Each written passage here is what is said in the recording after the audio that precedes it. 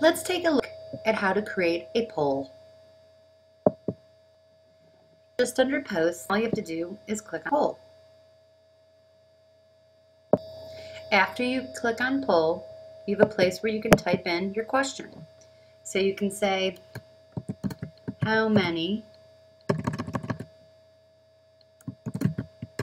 let's say, who would you vote for if the election was today?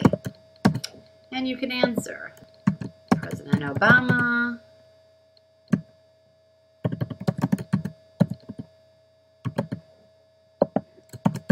Mitt Romney.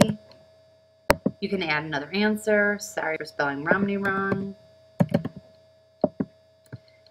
Newt Gingrich. And I know I can't spell Santorum, so I'm just going to try. And then you can decide who you want to add it to. So I'll send it to my Edmodo training group and click send. And what does it look like from the Edmodo training group? Well, here for me, it looks like this, me to Edmodo training. And this is how you see the results.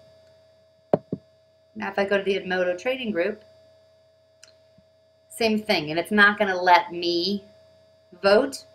So let's take a look at what it looks like if I could vote. Now that I'm logged in as just a member of the group and not a creator,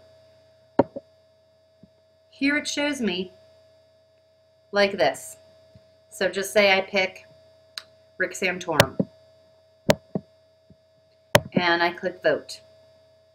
It'll show you. And if I go back to looking how I look as teacher, as the person who created it, the poll, there you go. Pretty easy, don't you think? Nice way to gather information.